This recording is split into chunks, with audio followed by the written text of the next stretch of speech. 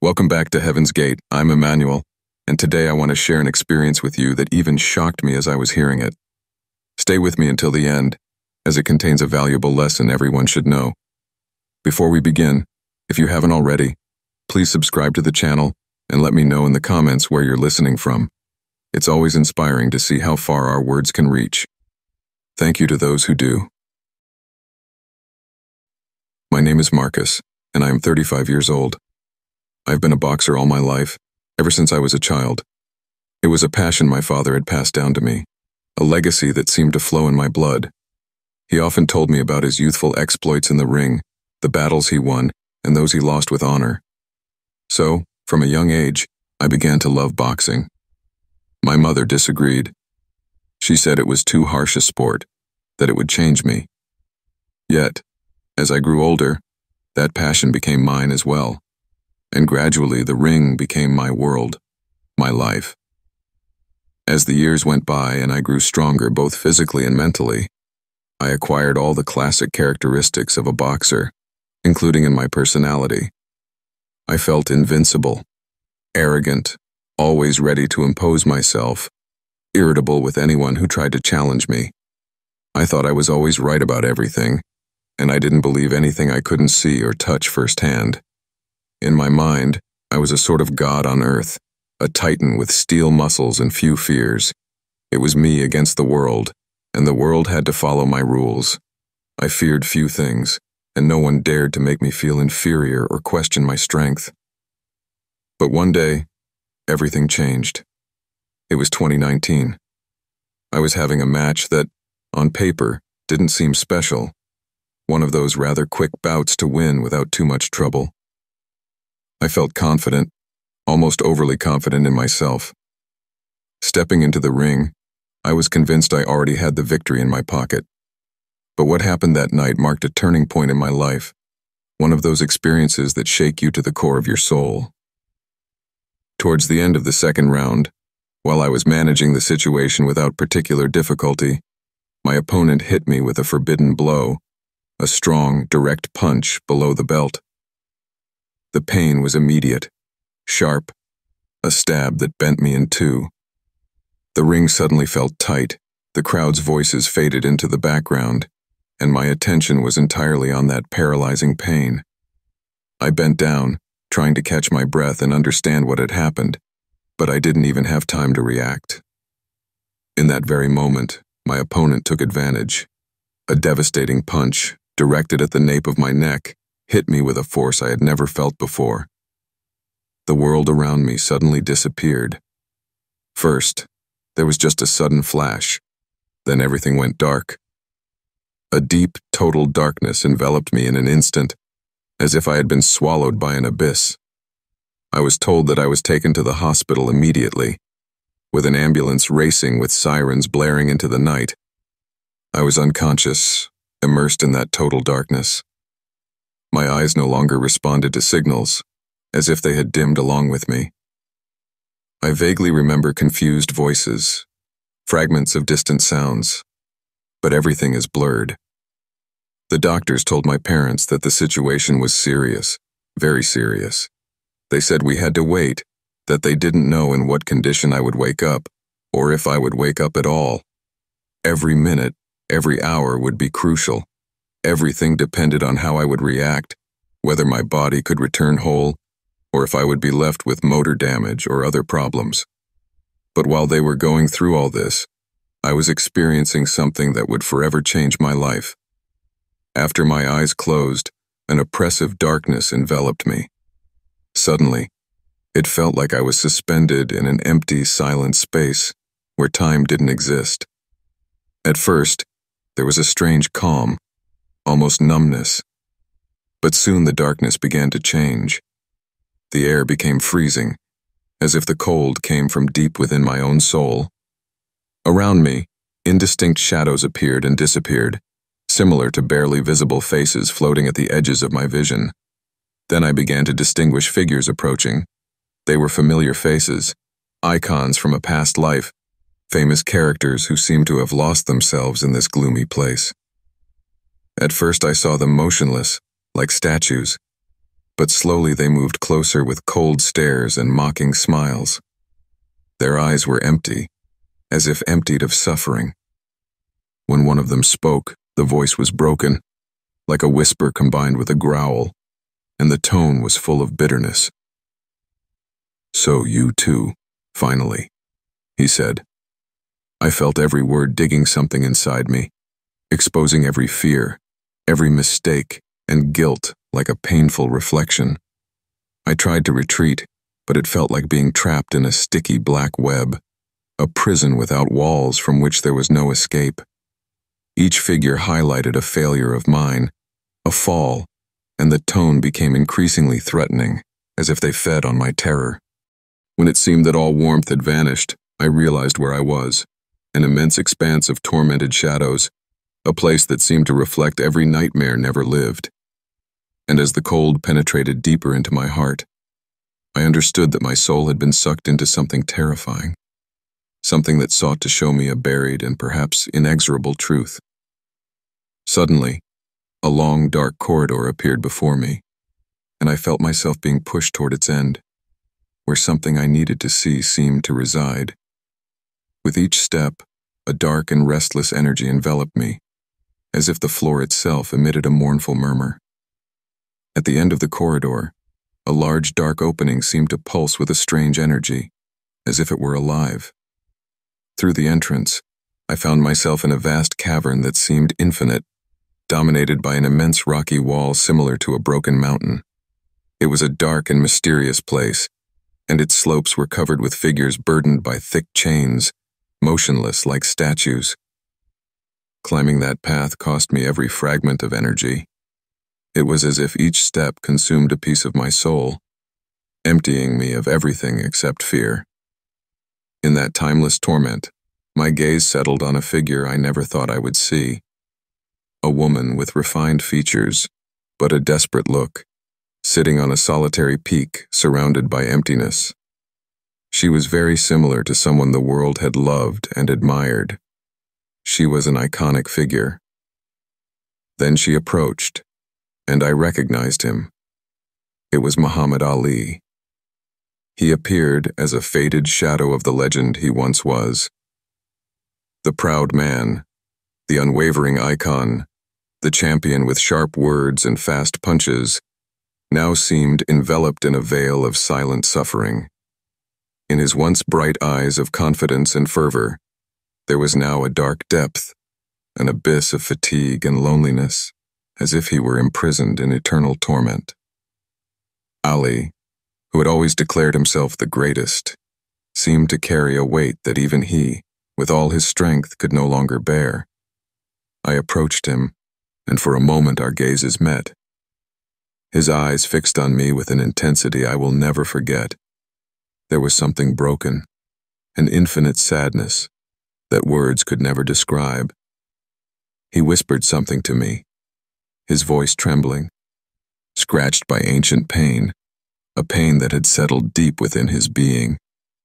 "In this place," he said, "everything becomes clear, clearer than I would have wanted." I stayed there, listening to his words, trying to understand the torment of that man whom the world had adored and feared. Ali continued, almost as if he were revealing a story he had kept inside for too many years. "It's easy to understand why I'm here," he murmured with a resignation that seemed carved into his soul. "If only someone truly knew how I lived. Behind all that strength and confidence, behind the crowd that exalted me, there was a man who was losing everything that really mattered." He took a long pause, his eyes filling with an even darker shadow. "As a boy, I believed in simple things: God, justice, family. I thought fighting in the ring was a way to prove who I was and to defend those who had no voice. My people, those who suffered without anyone listening to them. I felt like a hero, a warrior of justice. But then the world led me to chase something different. I began to fight not for justice anymore, but for glory, for that flame that extinguishes a moment after it's been lit. Ali shook his head, as if trying to dispel those thoughts. But it was clear that the weight of his life and choices was still there, looming. The ring gave me the world at my feet, he continued, his voice becoming almost a whisper. But it also drained my soul. I began to crave adulation, constant attention, as if every applause could fill that void inside me. But it was just a mirage. I lived seeking greatness, but now I wonder what I really gained. His eyes filled with tears that never fell, tears held back by a strength that, even in that eternal torment, continued to reside within him. Here, in this place, there is no rest. There are no more lights, no spotlights, no warmth from the crowd. Only eternal silence, an echo of my mistakes and choices.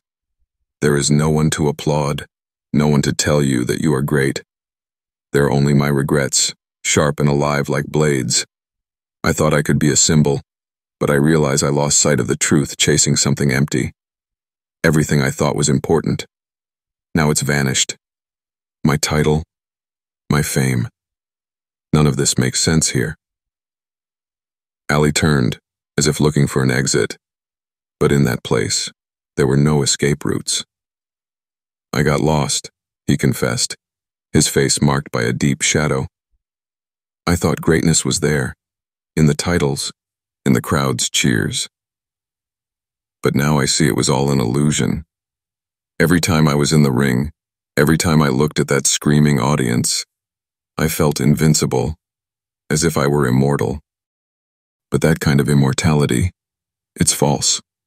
I had the illusion that being the best, being the most loved, was enough to be happy. And now, nothing of that dream remains. He took another pause. This time his voice was calmer, resigned. In this place, the soul finds no peace. There is no day or night, no moment of respite. It's as if I were suspended in still time, where every wrong choice comes back to my mind, more painful than before. I lived to please others, to be recognized, and I forgot to find myself. My faith, it was everything to me when I was young, but I lost it along the way, blinded by what the world said I was. Ali's eyes, once vivid, were now full of heavy sadness. Here, I am naked in front of my mistakes, he said, as if confessing to himself. There is no one to please, no one to impress. It's just me, and the weight of everything I chose to be. I thought I could fill the void inside me with glory and adulation, but now I realize it was just a dream. Now I am here, a prisoner of those choices, with nothing else to offer myself. My own reflection judges me, and there is no way out. At that moment, Ali no longer seemed a legend, but a broken soul, a prisoner of his mistakes and illusions. He sighed, and in that sigh was all the weariness of a soul that had fought, won, lost, and ultimately found only eternal torment. Continuing along the dark path, I felt the weight of the darkness around me increase. The temperature dropped, and the feeling of remorse and despair became more intense, as if I were in a valley of deep regrets. A new figure appeared before me, with a face marked by a melancholic shadow. It was Whitney Houston. Her presence was permeated by a sadness so profound, it seemed almost tangible, as if the echo of her voice still vibrated in that desolate place. Whitney stared at me with a fragile expression, her eyes still bright, but burdened by pain. People knew me for my voice, for my strength on stage, she began, her voice a whisper full of regret, but inside me was a silent battle, a pain I couldn't smother.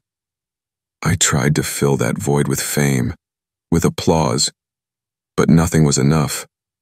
I was sucked in by my own demons and the people who fed on my fragility. Here I am, forced to feel every echo of that fame as an endless void, My own successes seemed to laugh at me now, leaving me with a sense of loneliness that not even my voice can fill. As I watched her, it was as if her successes, her glory, and her pain were intertwined in eternal torment. Whitney was trapped between the desire to be loved and the destructive spiral she had fallen into. She was a tragic reflection of a talent devoured by fame, destined to relive her own regrets. Shortly after, I heard an unusual noise, a rhythmic sound that seemed like distant but slow and unsettling drums. Another figure appeared before me, tall and wrapped in an aura of mystery and melancholy. It was Michael Jackson. His face was marked by torment that seemed endless. He looked at me with eyes full of sadness, his face wearing a mask of difficult-to-interpret emotions. "I was worried by millions," he said, his voice a nearly broken whisper. "But I lived a life of solitude. All I wanted was to reclaim my innocence, to feel free from all that weight. I tried to reinvent myself to escape my own image, but in the end, I remained a prisoner of the world's PR that adored me." He paused, his eyes distant, then continued. "Here I cannot escape the reality of who I was. My soul is trapped in an infinite cycle, permeated by the expectations and judgments I endured and sometimes encouraged. I am forced to relive every step, every attempt to escape myself, knowing there is no way out." Michael Jackson seemed a soul teetering between light and shadow, a man divided between his public image and his private vulnerability, destined to be swallowed by the void he had sought to fill in life. Further ahead, in the shadows, a silent figure watched me with a deep and intense gaze. It was Chadwick Boseman. His face was calm, but marked by profound awareness. Unlike the others, Chadwick seemed immersed in a quiet melancholy, as if he understood the weight of the place he was in but faced it with dignity. "I tried to make sense of my life, to leave something good behind," he said, his voice calm but vibrating with emotion. "I strive to be an example to inspire those who look up to me, but I also knew the shadow of pride and vanity. Sometimes I placed too much value on my image, on others' expectations, trying to be perfect. In life, I dedicated myself to a cause, to hoping for the future, but I neglected to confront some inner demons." He paused, his gaze still fixed on the void. "Now I feel the weight of every moment I allowed my image to prevail over the person. Every time I wore a mask to hide my vulnerability. My regret is not having lived fully, always driven by the urgency to leave a legacy. But even here I understand that the true legacy does not lie in what we leave behind, but in who we truly are. And in this sense, I fear I have lost something fundamental." Chadwick seemed to carry a more subdued torment, an inner reflection that kept him tied to that place. He was a soul aware of his own fragility and the weight of fame, destined to reflect for eternity on the choices he had made. After experiencing this journey through darkness, I feel I have something to say that cannot remain silent. Every face I met, every story whispered to me has become a piece of my own soul, a reflection of what could happen to each of us if we are not careful with the path we choose. Whitney showed me how we can become prisoners of what we desperately seek in others. Michael reminded me that fleeing from ourselves takes us further away from peace. And Chadwick taught me that no matter how much we aspire to be heroes for the world, we are vulnerable and sometimes fragile inside. All of them lived grand and intense lives, but each lost their way in one way or another. In solitude, in the need for approval, in sacrificing themselves. In the end, I believe the true trap is not suffering or weakness, but never having the strength to face them. From every soul I met, I understood that our fears and desires can become chains if we are not willing to recognize them and work to break them. And I realized that to truly save ourselves, we must be ready to endure what we fear, to look inside ourselves. Redemption is not just about forgiving or being forgiven, but understanding and accepting our vulnerabilities, because that is where true strength lies. I understood that perhaps this journey was granted to me for a specific reason, not to punish me, nor to make me suffer, but to give me a new chance. It was as if destiny had put me to the test, making me descend into the darkest corners of my soul, to force me to see my life with finally open eyes. It was like someone had told me, "Look at what you have been, what you have done, and now choose. Do you want to continue like this, or do you really want to change?" Every choice I had made, every action, every thoughtless word, every punch I had inflicted with arrogance and without thinking, all had a weight I carried with me. And I saw in that journey how unaddressed regrets can become invisible prisons that bind us even beyond this life. I retraced the years spent in the ring, that old life where my only goal was to win, to be stronger, more feared. But I also saw what I had missed, the people I had turned my back on, the bonds I had neglected, believing that nothing could truly touch me. Now, as I return to life, I feel a deep need to do something different, to live in a way that what I leave behind are not just victories, but acts of kindness, understanding, and forgiveness. I feel the need to approach those I have hurt to apologize, to make peace with those parts of me I have always avoided, hidden behind the facade of the invincible boxer.